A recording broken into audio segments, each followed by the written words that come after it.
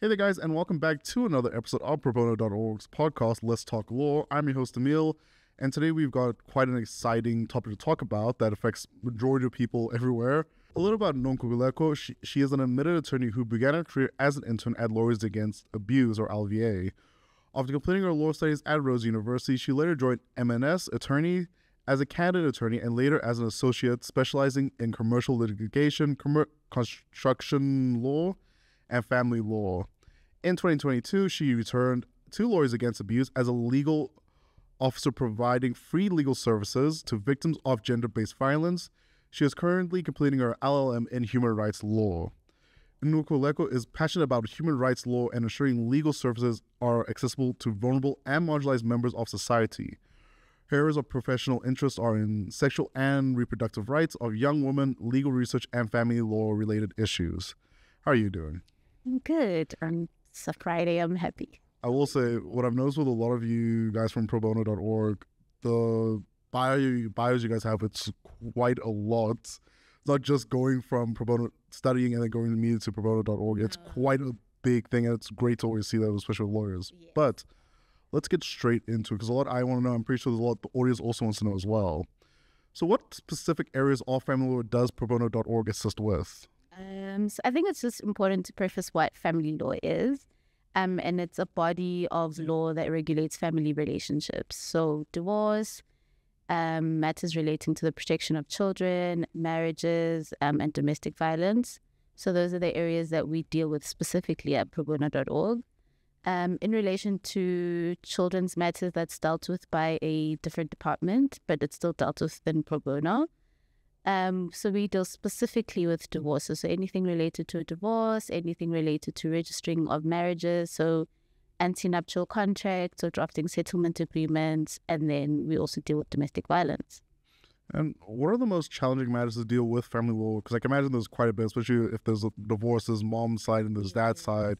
And there's also the thing about the child or children as well. Yes. So it's quite challenging in the sense that it affects someone's most intimate aspect of their life, right? So you're dealing with something that's quite personal and private to the person. I've found the matters I struggle with the most, or we struggle with the most in the office, is domestic violence, particularly because they're urgent. It affects someone's safety and their well-being. The other challenge we're seeing in the office is divorce by a substituted service. So that means divorcing someone who you aren't able to locate. So divorce someone you're unable to locate too, or? You can't locate them, so you don't know who they are. Yes, Oh, but okay. you want to divorce them. Oh, that's interesting. So it's like you've separated and you don't know where they are at all. So for example, if I had a wife and I divorced her and I didn't divorce her yet, I just disappear off the face of the earth. Yes. It'd be that come in. Oh, okay. Wow, interesting. I didn't know there was different divorces. Yeah. Now, what are some of the important steps people usually miss that create legal problems in the future? I can imagine there are quite some mistakes that people do make when it comes to, filing a divorce or getting restraining order stuff as well within a family matter. Yeah. I think the issue is, like with any issue, people don't do their research or they don't prepare. So for instance, people get married and they don't consider which marital regime they're going to choose. So community of property, are they going to get married out of community of property with accrual? People don't consider these things. And then they get divorced or someone passes away and they're surprised at the implications of that. So I think lack of preparation and lack of research, not understanding why you're doing a certain thing. So not understanding before you get divorced, what are the steps that you need to take? Before you apply for a protection order, what are the steps that you need to take? And so getting legal advice in that instance is really important. And within that same question, what are the mistakes also made when it comes to unregistered marriages? Like, are there similar mistakes over there as well, or is that part of the problem of them doing the research? It's part of the problem of not doing the research. So people don't consider the implications of a customary marriage, for instance. And so people get customarily married, they don't register the marriage, and then something happens. Either someone passes away, or someone wants to get married again to someone else, or people want to get a divorce and they realize that their customary marriage isn't registered. Or people think that because they got customarily married, it's not a valid marriage, and it is. Oh, okay. Yeah. So it goes back to preparation and research, not getting the advice that you need before you enter into something that's quite serious. So bearing in mind, South Africa we don't have the best cases in the world for, I don't know how to easily say this, but where we have high numbers of domestic violence. And in South Africa as well, we also have massive gender-based violence problem.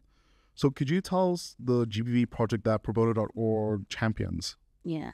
So it's a really important project that we are working on through Probono.org. So we run a GBV help desk, or domestic violence help desk rather, at various courts. So it's not just the Johannesburg office that's doing it. Cape Town and Durban are also running the same project. But the purpose of the project really is to ensure that victims of gender-based violence have access to legal services. And over and above having access to legal services, we are raising awareness in communities about what domestic violence is, what are the legal remedies, where can you go to get help. We are also trying to incentivize the attorneys on our panel to take up matters related to domestic violence. So that's the project and that's the work that we're trying to do. Essentially, we're trying to offer as much legal support as we can to victims and survivors of GBV. Before we end the interview, I just want to talk about the last question, or previous question we just answered. It's in regards to GBV. Do other law firms also give the exact same service that you guys provide, or are you guys unique in doing that?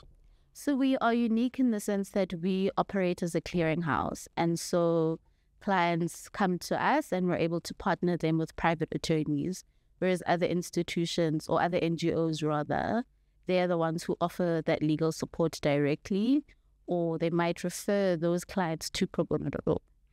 And finally, how do we get other legal practitioners to sign up and actually join the GBV project, through Probono.org, or just join Probono.org in general? So attorneys can go to our website and complete our sign-up forms, or contact our office in order to find out how to sign up. But we really do want to encourage attorneys to sign up, to join the panel.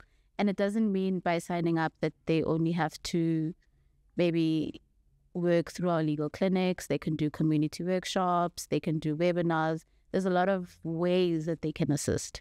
Okay, so it's not just them doing a pro bono stuff for them. Yes. So it forms part of pro bono, but it's not necessarily just working with one client one-on-one. You can find other ways. So we consider it pro bono to do a community workshop, or to advise other attorneys on matters related to family law or domestic violence, and advising other attorneys. That's also pro bono work. Well, Nonkululeko, thank you so much for joining us for today's episode and actually making it more easier for people like myself and people watching more, make it easier to understand what family law is. And actually also, I didn't know there was two different types of divorcing you can get, which, I mean, it probably opened the mind to a lot of people, and it's a solution that's probably given to a lot of people now. Yeah. And thank you guys so much for watching. If you guys did enjoy this Probono.org episode, check out the playlist as well. We have a whole playlist of all their stuff now. But if you guys did enjoy it, please keep a lookout for our next episode we're going to be doing. But other than that, like I always say, share the video with your family, friends, and co-workers. Yes. And Nonkululeko, thank you again so much. Thank you very much.